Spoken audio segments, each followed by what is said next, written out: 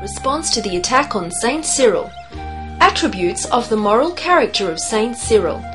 It is necessary to outline the character of Saint Cyril in order to correct the very bleak image painted by Dr. Yusuf Zidan in his novel. Saint Cyril's mother was the sister of Saint Theophilus, who became the 23rd Pope of Alexandria.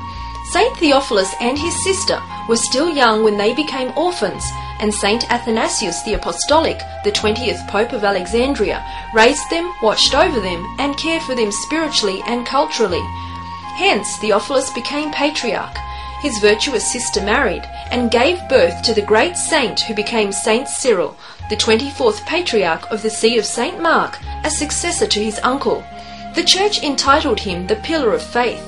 Thus we find that Saint Cyril was raised and developed in a profound spiritual atmosphere, rooted initially by his mother, who was reared by Saint Athanasius the Apostolic, and whose brother became Patriarch of the See of Saint Mark.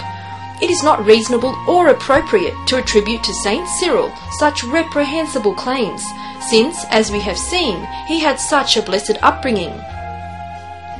The author describes Pope Cyril in an appalling manner, comparing him with the crucified in a manner not worthy of this individual, who was tireless in his toil and suffering in defense of orthodox faith that had been once delivered to the saints. On page 146 of the novel, Heeper says, Saint Cyril peered out of the gallery, its walls completely plated with gold. It had one balcony which had above it a large wooden cross. A statue of Jesus made of coloured plaster hung upon it. Dark red blood fell down from the front of the crucified Christ, and on his hands and feet. I looked at the torn clothes on the statue of Jesus, and then to the ornamented bishop's vestments. Jesus was clothed in torn rags, exposing his chest and most of his organs, while the vestments of the bishop were adorned with golden threads covering all of him and barely showing his face. The hand of Jesus was empty from the wreckage of our world, and in the hand of the archbishop there was a sceptre, and the intensity of its lustre indicates, I think, that it is made of pure gold. Above Jesus' head there was a crown of thorns of suffering. On the head of the bishop there is the bright golden episcopal crown. Jesus, it seemed to me, willingly accepted the sacrifice of himself on the cross of redemption, and it seemed to me that Cyril came to catch the peripheries of heaven and earth. Egypt was a Roman colony which was compelled to send wheat to Constantinople, as it is historically known, and also as acknowledged by the author in his novel Azazil. The Egyptian people did not enjoy prosperity and wealth under the yoke of Roman colonialism. The fathers and patriarchs of the church lived a simple life at that time, without the abundance of wealth and pomp described by the author. Evidence of this is when they had been residents for a long time in Ephesus at the Third Ecumenical Council. The emperor ordered them not to leave Ephesus until they had reached unified decisions. Saint Cyril sent a letter to the priests and people of Constantinople, telling them that some of the aged fathers had departed from this world due to poor living conditions that they had suffered during the length of their stay at Ephesus.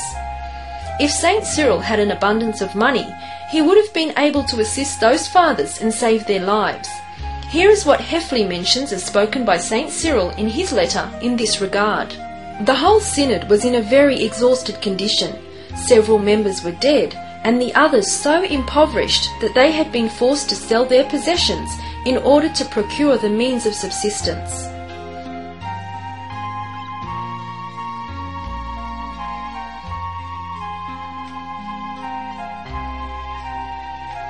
Also, since the dawn of Christianity, Coptic churches in Egypt have never made use of statues. The author falsely claims that Saint Cyril incited people to kill Hypatia, and cites a verse from the Bible, "I came not to bring peace but a sword." The author fabricates the following words, falsely claiming that they were spoken by Saint Cyril on page 152. They want to rebuild the great temple of the idols which was destroyed upon their heads years before, and they desire to reconstruct their abandoned school which propagates the straying minds, and they seek to recall the Jews from their quarter where they lived inside your city's walls. But the Lord, O soldiers of the Lord, will never accept this. He will frustrate their despicable efforts, will dispel their ailing dreams, and will exalt the prestige of this great city through your hands. As long as you are truly the soldiers of the Lord, and as long as you are truly the soldiers of the truth, Our Lord Jesus Christ was sincere when he pronounced with enlightened speech, saying, "The truth purifies you. Be sanctified, O sons of the Lord, and purify your land from the impurity of the pagans. Cut off the tongues that speak evil, throw them with their sins into the sea, and wash their grave iniquities. Follow the words of the Saviour, the words of truth, the words of the Lord, knowing that our Lord Jesus Christ has said to us, we who are his sons throughout the ages, that I came not to bring on earth but a sword." Where has the author acquired such absurd statements, claiming that they are the words of Saint Cyril and words uttered from the mouth of Jesus Christ? Our Lord Jesus Christ did not say, as it is reported by the author, "The truth purifies you," but rather, "And you shall know the truth, and the truth shall make you free." John 8:32. It will be revealed from the sayings of Saint Cyril and from his commentary on this verse the invalidity of Dr. Zidaine's claims, without any evidence. In the commentary of the biblical verse, "Do you suppose that I came to give peace on earth? I tell you, not at all, but rather division." Luke 12:51. He speaks of peace and reconciliation. From Saint Cyril's commentary on the Gospel of Saint Luke, homily 94. And yet Christ is our peace according to the Scriptures. He hath broken down the middle wall, he hath united the two people in one new man, so making peace, and hath reconciled both in one body unto the Father. Ephesians 2:14. He hath united the things below to them that are above. How therefore did he not come to give peace upon earth? That peace is an honourable and truly excellent thing when given by God. For the prophets also say, Lord, grant us peace, for thou hast given us all things. Isaiah 26:12.